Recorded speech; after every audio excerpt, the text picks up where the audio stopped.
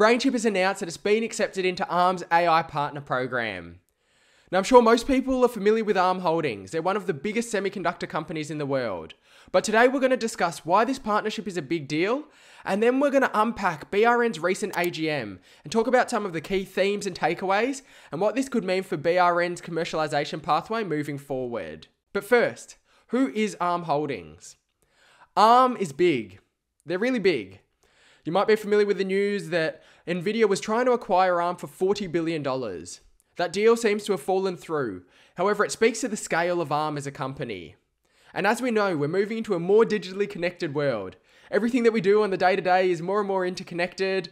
Devices are coming online so rapidly, whether it's from our connected doorbells to the mini computers we have in our pockets called our phones, or whether it's electric vehicles. All of these are going to require more compute and more processing power moving forward. So ARM pioneered their RISC architecture. This stands for Reduced Instruction Set Computers. These are a microprocessor architecture that utilizes a small, highly optimized set of instructions. Now, it's worth noting for context that this contrasts to what was the incumbent competitors. The traditional incumbent was Intel's x86. This is a CISC, Complex Instruction Set Computer Architecture, and this is aimed at handling more complex and highly specialized set of instructions. So ARM's CPU is optimized for these simpler instructions, and there's a range of benefits that flow out of that. First and foremost, it's simpler in design, which means it's more compact, and it means it's ideal for smaller devices. They're also more energy efficient as well. So due to the reduced computer burdens, they can be suited for more power conscious devices, can enable better battery life, and this is useful in things like your phones or your embedded devices. But it's no exaggeration that ARM's technology has just about found its way into every different type of technology around the world. ARM themselves have reported that 225 billion devices and counting have their technology in them, and this is all the way from sensors through to servers. And of course, as you can imagine, everything in between. But what's interesting about ARM is they play in the semiconductor space, and they're such a large scale, but they don't make any chips. And I'm sure you're wondering, well, what do they do? Jem Davies, an ARM fellow who ran their machine learning group at ARM, had this to say. We make designs which are then implemented into silicon chips by our semiconductor partners, which are then put into consumer devices, which are then shipped to consumers, and that all takes a long time. So to sum it up, ARM Holdings have an IP licensing model. They develop the designs or the architecture, which they then license to customers to design their own chips to put into their products. Or these are licensed by chip designers or fabs who can then develop chips for their customers, leveraging this technology that they have licensed. IP licensing is interesting for Brainchip because they're looking to pursue a similar type of model. And so as we can see here from Antonio Viana's chairman address at the AGM, he has significant experience from ARM helping to commercialize and develop this model. Coupling this with some of the other notable Brainchip executives like Rob Towson, who also have a wealth of experience at ARM in a similar space, there's going to be a lot of unique learnings that they can help to bring to Brainchip to help to commercialize this type of model. And so you might be wondering, what does this all mean? BRN's joined ARM's AI Partner Program. Brainchip is now connected into a network, which is an ecosystem of hardware and software specialists, really enabling developers to deliver the next generation of AI solutions to customers around the world.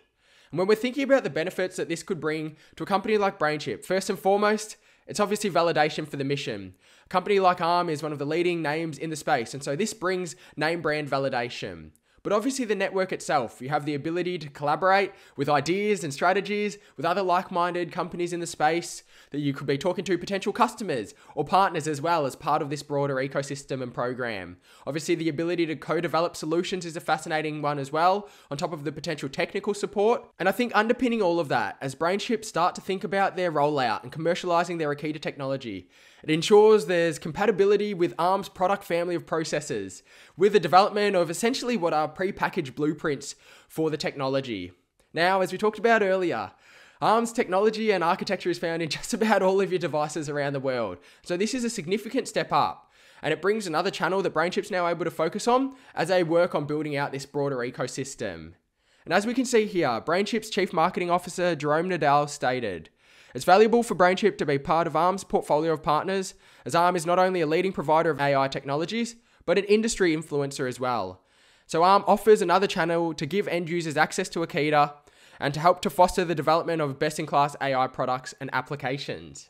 And so then that brings us to the AGM. I think there are a few really interesting themes and takeaways from some of the discussions at the AGM. First and foremost, it was clear that this IP focus is being doubled down on. And we've known about this for a long time, but it was really amplified through the messaging. This AI enablement program, which has been developed, is going to be a key to help to enable this customer transition. And we saw that. I think as well, the market opportunity. We've talked about the market opportunity before. Everybody's familiar with it intuitively. We know the semiconductor space, edge AI, it's only going to grow. But having some examples that layered this really was quite intriguing. And a quote that did stand out from the AGM was one that Dell's CEO Michael Dell was referenced as saying. He reiterated his belief that while 10% of data now is generated at the edge at the current time, he believes that will shift to up to 75% by 2025. We're in 2022, that's only 3 years away, but that level of growth and that magnitude is going to be significant. And obviously there's going to need to be new solutions to help to facilitate this edge AI. And Brainchip's Akida is a potential solution for this. But, of course, as we know, it's no guarantee that you can instantly claim a large piece of the pie. And really what's important to be able to do this is a commercialization strategy. And this was really key and another main takeaway from the AGM. It's not just a case of signing a single agreement or being able to announce a deal, which is of course exciting, but what it's about is really developing a sustainable, repeatable, and scalable set of systems and processes so that you can really continue to commercialize moving forward, no matter how you scale or how the market develops. And this sales strategy was evidently being developed. CEO Sean Hare was brought in to develop this and this go-to-market focus. And I think this is all really amplified and really wrapped up by the marketing effort, which has got a maturity in terms of presentation and a focus on really aiming to hit those key targets, those key customers, and build out that ecosystem. The ecosystem is critical. We've talked about it in this video today, but the messaging around the ecosystem from the AGM was really, really significant too. It's an integrated and living network with customers, partners. You've got to consider the end users, of course, and the industry at large. And I think it's worth noting, and we've been talking about this for a long time, that it takes time to make a market. Particularly with a disruptive and transformative technology like neuromorphic computing, like Akida, it's a first-in-class technology. You've got to make that market. And so no surprise, building a global technology company is a process. As part of his chairman's address at the AGM, Antonio Viana stated, as chairman, his commitment to the shareholders is straightforward. Brainchip will always push forward with an intensity that is critical that every global technology company has. The board will expect the employees and executive team of Brainchip to always be on the gas pedal, always on the front foot. It's clear that it won't be a straight linear path. There's obviously a long pathway up ahead. It's going to be very interesting to see how it unfolds. But as always, it's now going to be up to Brainchip to be able to execute and deliver on their aspirations. Rome wasn't built in a day.